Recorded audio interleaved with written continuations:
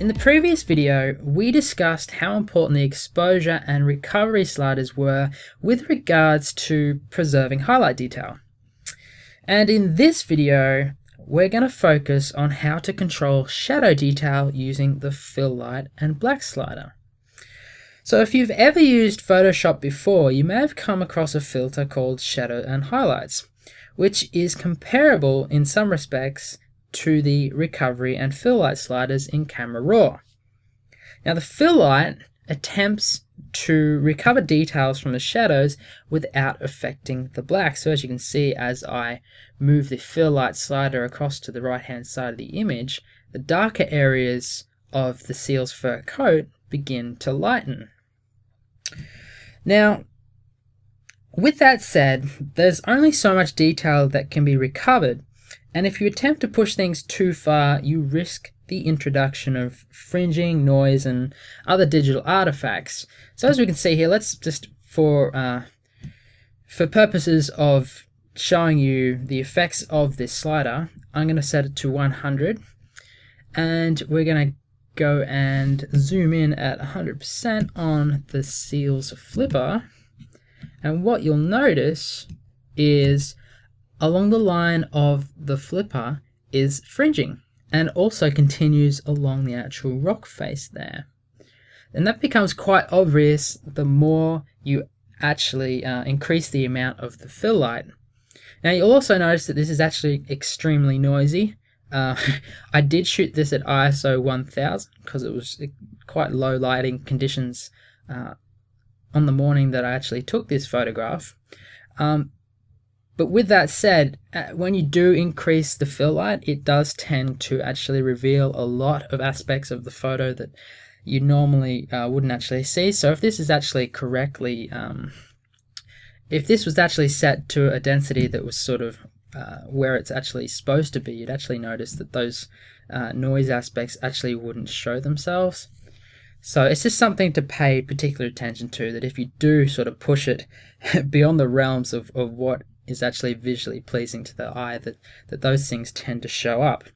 Now, you'll also notice just here that it is, like I was just saying, it is quite noisy. You can actually see the color noise in here as well. You can see here it's sort of a very reddy color around where my mouse is, and then it goes to a sort of a greeny yellow, and then over here to a sort of a bluey black color.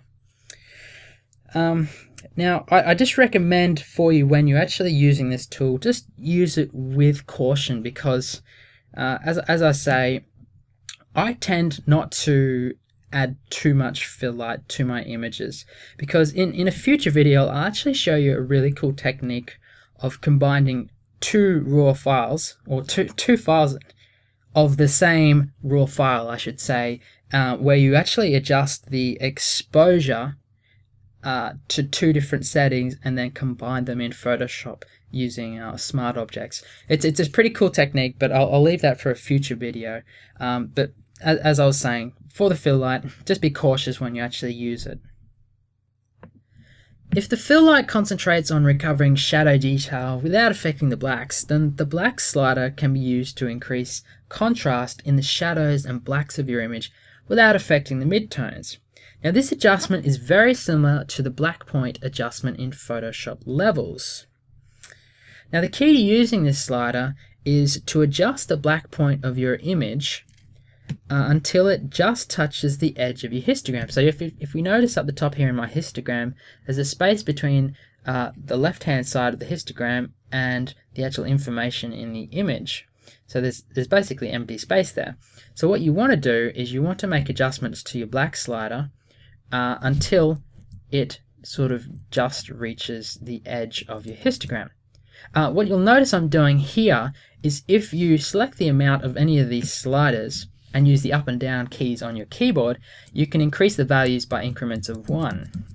Now if you want to increase the increments in 10, just hold down Shift whilst you're actually pressing the up and down keys, and you'll notice that they jump up in increments of 10. So by making that slight adjustment, you can see now that the histogram is sitting right on the left hand edge of its threshold, as it were.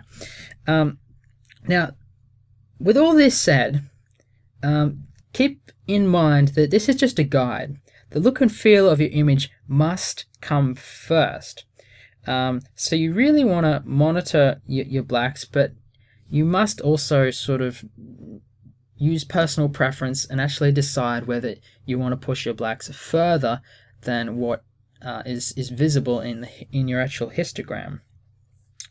Now, if you'd like a simplified view of how you should actually of the clipping warnings that you see when you're actually using the black slider, what you're seeing now, if you'd like a more simplified version of this, what you can do is hold down the Alt key on a PC or the Option key on a Mac whilst using this slider, and that will display basically a white canvas with all the areas in your shadows that are clipping.